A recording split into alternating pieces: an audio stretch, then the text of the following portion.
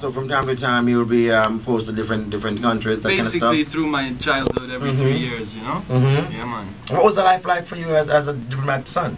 You build connections all around the world, so it's a special thing, you know? But you kind of feel a little rootless as well, you know? Okay.